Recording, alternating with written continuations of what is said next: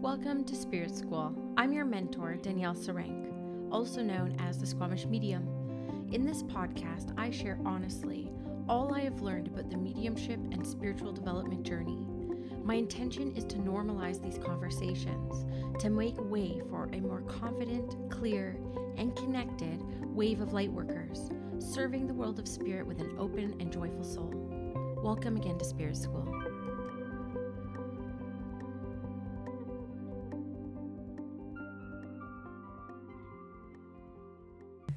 Hello everyone and welcome back to Spirit School. I am excited to be here for another week, another podcast episode with you, and this one is more of a story. Whenever I'm teaching in my classes, I'm an experiential teacher, so I teach through my experiences that I've had. And so one thing that I will say in my classes is, okay, kids, it's story time. And I will teach through a story of an experience that I've had. That's why I call myself an experiential teacher. And this is what kind of episode that is. I am just simply sharing a recent experience I've had that was incredibly profound, deeply healing, and something I will never forget. So I want to bring that onto the podcast because I've always treated this podcast as also a place to document my journey. And it was stemmed from my development journals and my first development blog going all the way back to 2013. And so, I wanted to capture this moment, and it's going to require me going back quite a bit. So in my first year of development, we did work closely with our spirit guides. That's something I teach in even the initiation, which we're just wrapping up our final round of my Mediumship Foundations program. And we're going to be rebirthing something new in January. And I share quite a bit through the teachings of the foundational model that I have for the initiation around meeting your spirit team, meeting your spirit guides that are here to help support you on your journey. Even if you don't believe in them, even if you don't ever go through your whole life meeting them, they're still there and they're still guiding you. So it's a conscious choice to be able to connect into their energy and be conscious of that, requests and getting some help and some guidance. That's a very conscious exchange. But for people who are unconscious of this beautiful, and I think one of the most beautiful relationships you can have in this human experience, they just don't get to experience it at the deeper level, but they still are guided and they still have a team supporting them and influencing them and inspiring them where they can, knowing we all have divine free will.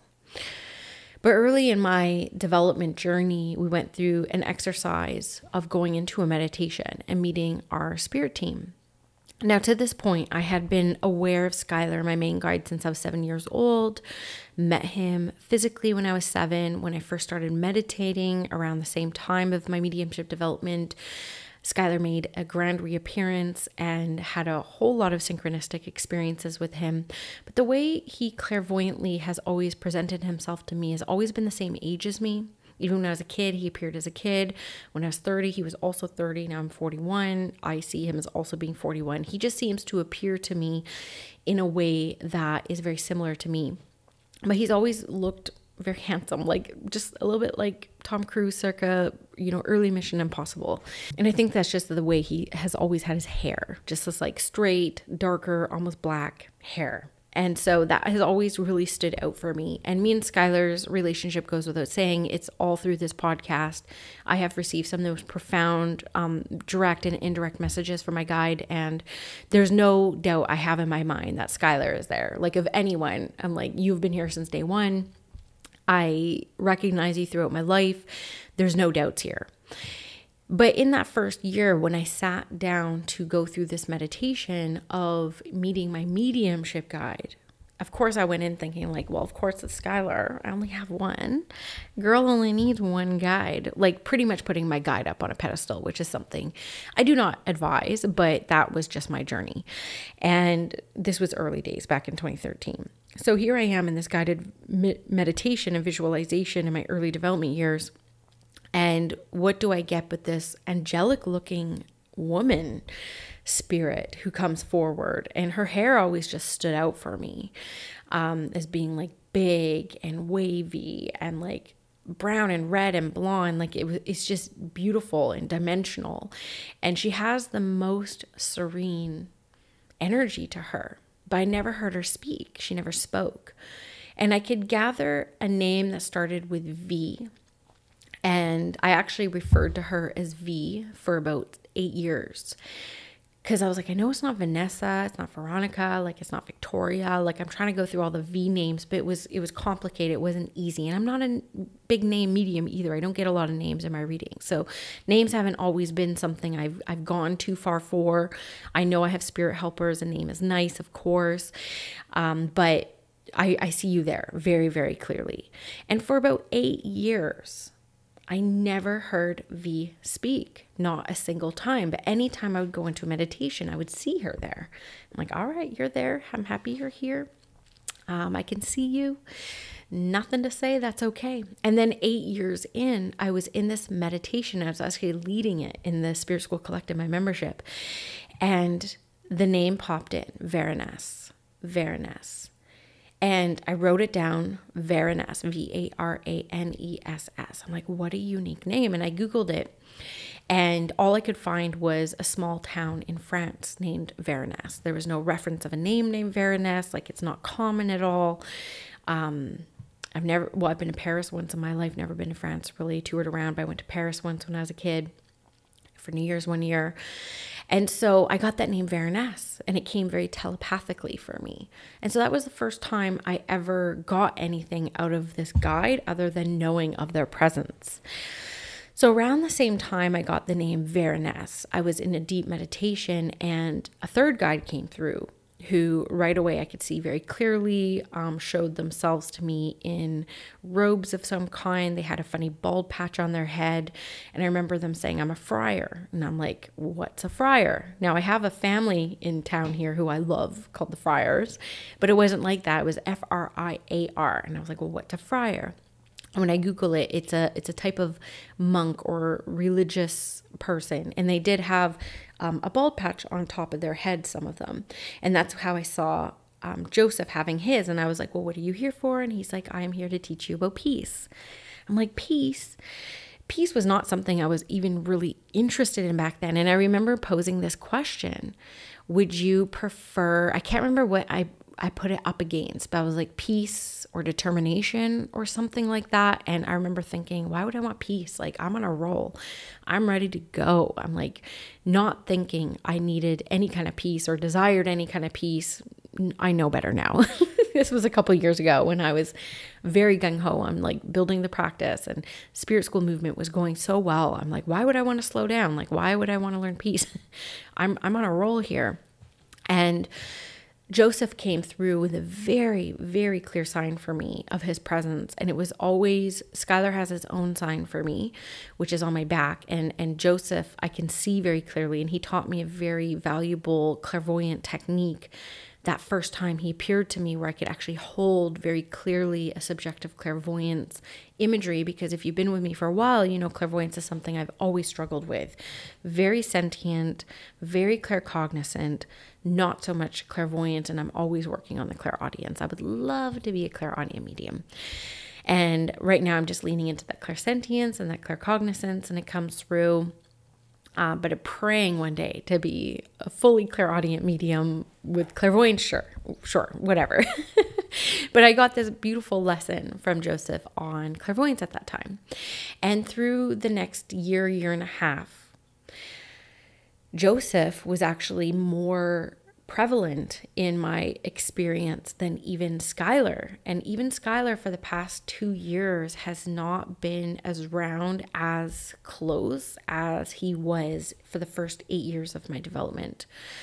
And so I got used to Joseph's presence, and he would give me reminders to choose peace. I would feel his sign every time I would be faced with a situation. Am I going to choose peace, or am I going to choose being right, or am I going to choose powering through? And the truth is, I haven't always chosen peace, to be honest with you. But the reminder is always there. And his presence in my life has been very beautiful. And I'm so grateful that he's here. But my experience for the past few years has been mostly with Joseph. And I sent Skylar here or there, always a bit of a comfort for me. But there seemed to be a bit of a change of guard a couple years ago.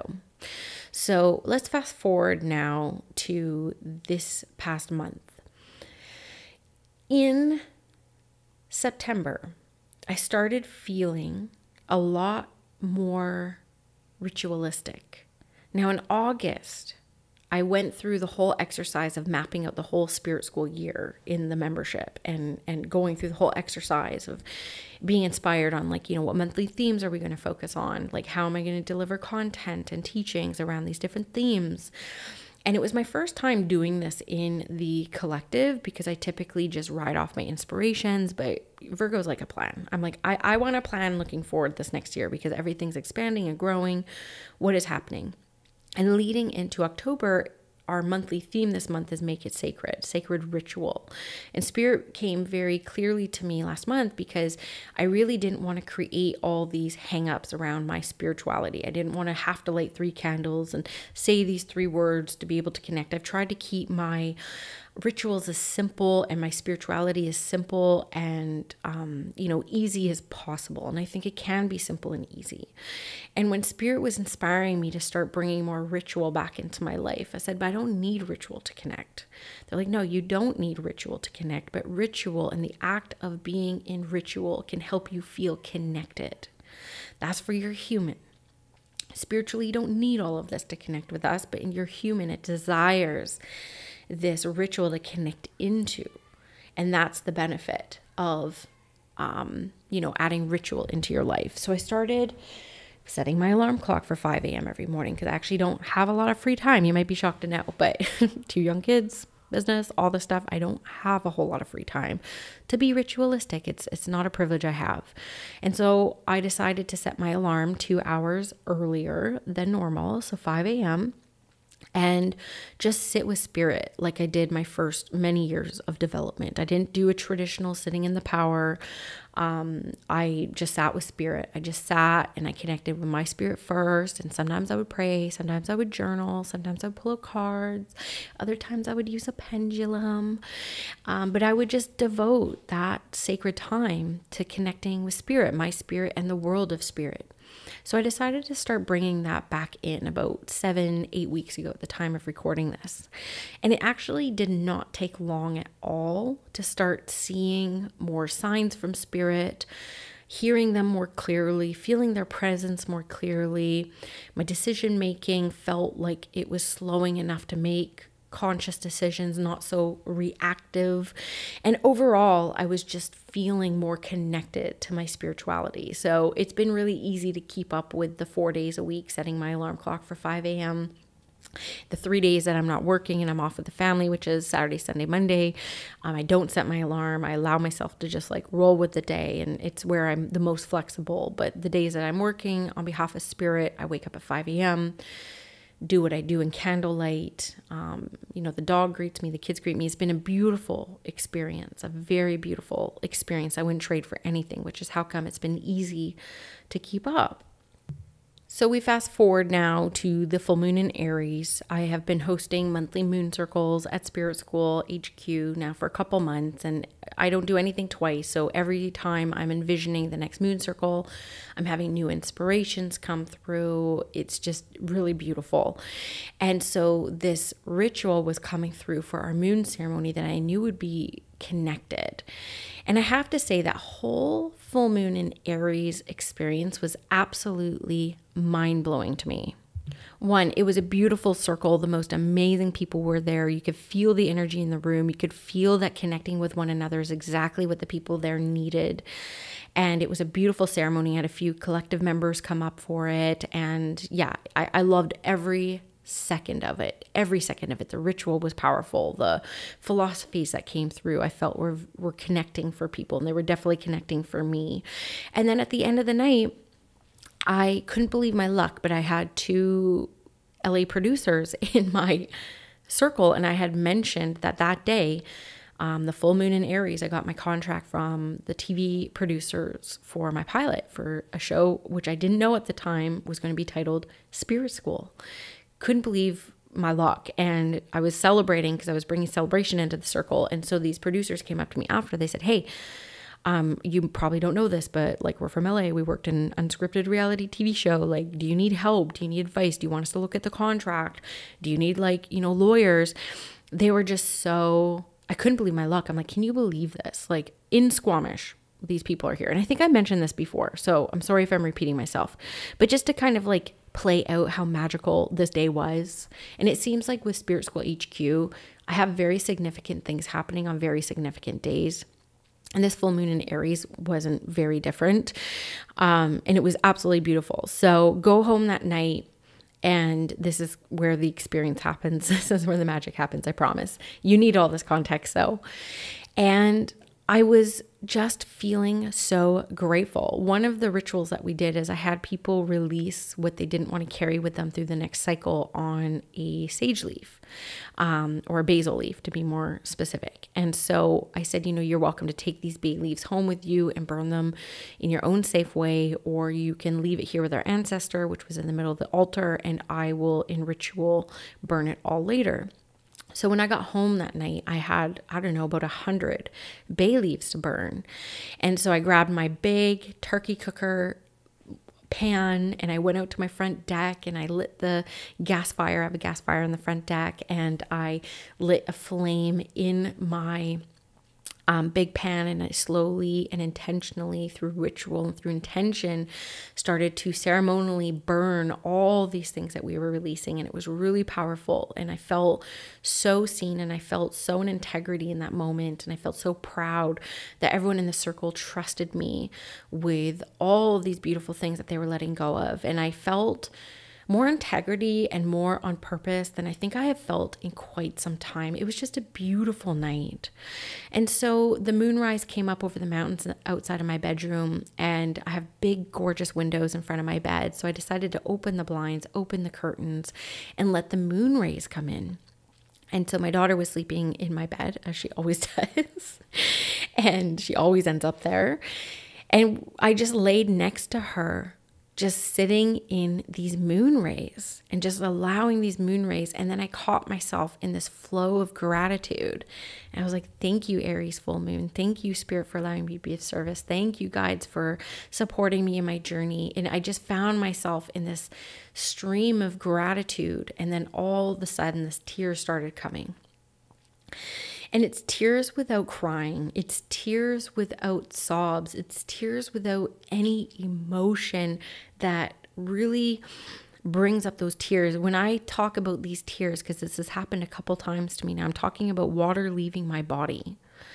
It was the simple act of water being extracted from my body in the most beautiful way, wiping away these tears. And I knew what was happening at that time, because every time I have that experience of laying there and tears leave my body without the crying, without the sobbing, without the thought that precedes the tears, I know I'm about to have an experience with an angel. And it's happened only a couple times in my life, and every single time it is so profound. So this time I knew better, and I was like, I'm going to sit back and I'm going to enjoy this experience. And for the next 11 minutes exactly, I entered in this exchange with what I now recognize as Varaness, the angel of compassion for me, the angel of compassion.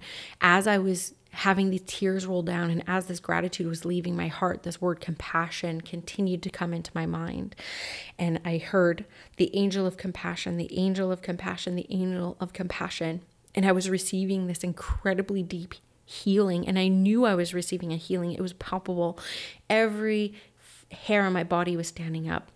Every inch of my skin was emanating love, was receiving love. It was so profound. I have no better way to describe it other than a knowing that I'm receiving a healing, and knowing that this is an angelic experience, and hearing those words of the angel of compassion, the angel of compassion. And I kept thinking like, okay, I'm receiving a lot of compassion right now, and a lot of compassion is leaving my body right now. And I am someone who's pretty hard on myself. And so compassion is something I have been working on a lot in the past couple of years. And so I love that this came through as a healing. And then all of a sudden I could see her face. I could see her face, the face of Varaness. I could see the hair, and I could see her so clearly. And I remembered a week before I was in a meditation, and Varaness appeared to me, and our heads touched, almost like a Maori kiss. And like our heads touched and our noses touched, and it was like this beautiful exchange. I'm like, there you are, I never see you. And then a week later she was like supersized in the sky, in the mind behind my eyes. And she was bigger than life, and I could see her hair and her eyes, and we again touched foreheads, and I could hear Varaness, the angel of compassion, the angel of compassion. And I ended up having this moment where I could hear her voice for the first time in almost 10 years of her being in my awareness. I could hear her voice like singing compassion to me. And her voice was just so silky and beautiful and penetrating, and it wasn't even coming in my ears, it was coming in my heart. It was just this beautiful experience. So knowing I was having my first real deeply profound experience with Varaness, and she was becoming more of a character in my life, I felt like there was a knowing taking place, that there was another change of the guard. And I had this sense of knowing that this next season of me working on behalf of the world of spirit will be centered in compassion. And when I entered my readings last week, because I opened up 10 sessions for my collective members, and I'm doing readings for the collective right now. They were very compassion focused, especially those first 5. And I was really in that energy of this healing exchange that I had had. And so like I had this knowing and this healing that my work was going to be changing and being more compassion focused. Because as you probably know, my work has been primarily growing and building Spirit School for the last little while. And so it was a very welcoming feeling. And I only know that the experience was 11 minutes because I had my phone on me and because I was taking a bunch of pictures. And I took a picture of my daughter in bed, and then I laid down next to her, and it only took less than 30 seconds to get into this deeply healing exchange with the angel of compassion. And I could feel after a bit of time that the energy lifted and that the healing was done. And I opened up my eyes and I look at out the window, and the moon is just about to leave my window. And I was like, thank you, full moon in Aries. I don't know what else I could even handle in this moment. I'm like, this moon is so radiant. She is so beautiful. I had to take a picture. So I grab my camera and I take a picture of the moon. And we know that the moon has like this inexplicable to me reason for not wanting to be captured. But if you've ever tried to take a picture of the moon with your phone, you know what I'm talking about, the expectation versus reality. And it was like these beautiful moon rays coming in. So I took a picture of the window with the moon outside of it. And I didn't have my glasses on me, but I noticed something really blue in the window. I was like, did I just catch moon rays? I was like, can you catch moon rays? I'm like, I don't even know if I've caught sun rays. And so I zoomed in on it and I was like, oh, that's a lot of blue light. And then I was like, oh, I wonder if I can capture that again. So I went to go take another picture, same place. I have all this time stamped too, by the way. And I take another picture, but the flash is on. I'm like, I can't take a picture without flash. So I take a couple and the flash is on. So I actually have to manually turn the flash off. And I start taking pictures of the window again, exact same place. All this happened within a minute. And I could not recreate or get this blue to come up again. And as I zoom into it even more, I could see that it's a blue light haze collection, and it's blue and green. And I started thinking, I'm like, my gosh, I just captured an angel on my camera. I cannot believe I was able to capture an angel. And I literally wrote with that, and I posted it to my close stories, my close friends list on Instagram, which is my membership. And I posted the next day saying, I think I captured an angel last night. I had this beautiful healing experience and I captured an angel. And so my friend Julie Poole also works a lot with angels. She has written multiple books on angels and she works very closely with them. And I sent it to her. I said, I think I caught an angel on camera. And she messaged me back. She was like, Danielle, she's like, you caught the healing light. That is the color of healing, that green blue. She's like, I'm covered in shivers. You actually caught the healing light. That's what it looks like. I was like, oh, I'll admit I was a little bummed out. I was like, I wanted to capture an angel, like this being, but it was a collection of light. And I didn't tell anyone that. And a week later, I was talking to Sarah Rose, who is our healer on staff here at Spirit School. She teaches on energy healing and she's running her program right now, the Intuitive Energy Healing Certification course through Spirit School. So, we were talking about other things and I said, yeah, I caught this angel on camera. And then I didn't send her the picture or anything. I said, I don't know if I have it in me to tell the whole story, but she sent me a message back, and I didn't check it for almost a week, but she was sharing about this experience that she had where she saw this blue-green light, and she was describing exactly the light I captured. So then I sent her the picture. I'm like, this is the picture I caught. And she messaged me back right away. She was like, I am covered in shivers head to toe. I cannot believe you captured that. That is exactly the healing light I'm used to. So here I have two people who are known for their healing work. Now, I'm a healer of sorts. I am absolutely a healer, but I don't do traditional healings per se. So here I am talking to two healers who do hands-on healing, energy healing, who are talking about this blue-green light that comes with this healing. And yeah, that's essentially what I captured on this picture. So in the show notes, I'm going to find a way. Either there'll be a picture there or a link to a picture, but I want to share it with you because it is quite phenomenal if you ask me, especially considering I took many pictures before and after, nothing like it was caught. And then the other thing is I knew I had captured something. So I opened up my notepad and I took some notes because I'm a girl. You're a girl. You know who I am. I'm about to take notes and capture this moment because every moment in my life is a teachable moment because I'm a teacher. And so I'm capturing everything. I'm taking the notes. I'm capturing the phrases and everything that happened. And I'm screenshotting the pictures and I'm adding them into the notes. And then I go look at my note. And what time is it? 11:11 p.m. 11:11 p.m. I'm like, are you kidding me? And I sent it to my friend Maxine and I look at the time stamp there and it was 11:11. And I was like, wow, okay, 11:11's everywhere. And I remember driving home from the moon circle and, going down the highway and about to go left onto my street. And I'm parked behind this car whose license plate is literally 1111. And then the phone number on the taxi cab as I'm turning the corner is their phone number ends in 1111. So I got 4 ones there. And I remembered that as I saw it was 1111. I was like, wow, okay. I saw like 4 ones on my way to burning all this basil.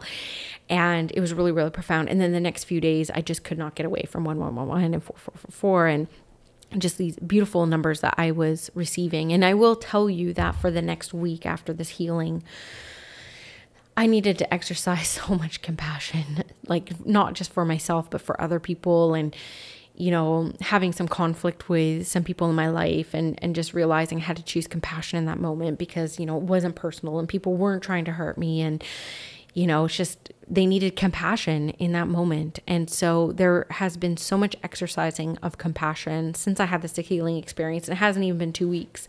Typically, I don't talk about experiences this early as I try to gather my lessons and reflections fully. But I just feel like sharing this because I feel like somebody out there needs to hear it. I want to capture it. I'm amazed by it. I'm always amazed by the world of spirit. I love working with spirit guide energy. There's nothing like it for me, honestly. Spirit guides, as far as I'm concerned, my philosophy on them is they are literally our best cosmic friends. Like they are our best friends on the other side. They are the ones who have seen us through lifetimes. We've supported them through lifetimes. They know what we're doing here. They know the intentions of our soul even deeper than we are in our sleepy state here. And I don't take for granted the experiences I have with my spirit helpers. And I'm so grateful for them. And so I hope hearing this story does something for you. I'm just capturing it, like I say. I wish that you could experience what I experienced, and maybe you did have an experience that sounds similar to mine, and maybe me sharing mine is something that brings some more light and awareness around what you experienced. But if it's any encouragement to start adding more ritual into your life, if not to connect, to feel connected and to feel connected to something. And it's quite simple and it doesn't take long. It just takes some heart and it takes some intention. And I know that, one thing I say to people, I get this question every single year. They're like, how do you get back into feeling connected, or how do you connect in again? And I always say the same thing. If I'm going through a season where I'm like focused on something other than my spirituality, then one of the ways that I get back into my spirituality is researching angel miracles. I just start YouTubing, Googling, Redditing, miracles and angel miracles. And that is one of the quickest ways for me to feel connected and to get that sense of connection. And so all I simply did was set my alarm clock a little bit earlier and put some time aside to connect to my spirit first and foremost. And then, it was a bit clunky and it wasn't, it wouldn't make for great TV or a movie, but just being so simple in my practices, just pulling up my pen and paper, writing down my feelings, setting my intentions, asking spirit for inspirations on some things. Even sometimes it was class prep. And I know that every single time I focus on devotion, because that's essentially what this is, it's a devotional practice. Every time I set my intention around devotion, within a week, I start to experience really profound spiritual experiences. And so it's always worth it. So if this is an encouragement for you to make it sacred, make that cup of tea sacred, make that nature walk sacred, make that next dog walk sacred. I wonder in that sacredness and in that energy of intentionality, what your guides and your spirit helpers and your ancestors may try to inspire you on. And I hope that through hearing the story, you were able to sense that energy of compassion. And if you need another angel to connect into or another light being to bring into your life, maybe you feel inspired to bring in the angel of compassion into your life, because compassion is beautiful. And what I experienced in that healing is something I hope everyone gets to experience while they're here. So thank you for another episode of Spirit School, for listening in. I hope that you have a wonderful week ahead, and we will see you next week on the podcast with another topic. Are you looking for the next steps in your development journey? Check out the Spirit School Collective. Monthly development circles, monthly lessons and masterclasses taught by me, and a development vault with over 200 workshops, classes, and experiences ready to go. See you in Spirit School.